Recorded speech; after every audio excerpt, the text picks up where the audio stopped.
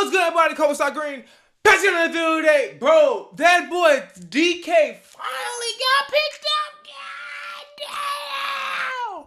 Bro, I don't even know when he was supposed to get selected or anything. But, bro, that's crazy. Like, he finally got picked up. Holy crap. Bro, he went from being a top 5 pick to a top 10 pick to a top 20 pick. And then he dropped all the way to the second round, bro. What the f is going on? Bro, I don't know too much about the cat. But everybody was talking about him like he's like the best receiver to come out the draft. So I looked into him too, and I'm like, he's straight. I mean, he's really good at running go routes, like straight routes.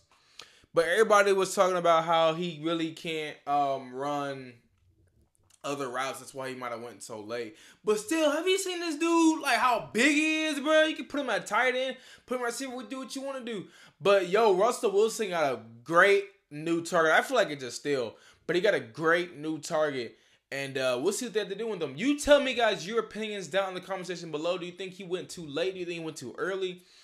You guys tell me. And if you're new to the channel, hit the subscribe button and like the video if you guys are new. See you guys next one. Peace out, guys.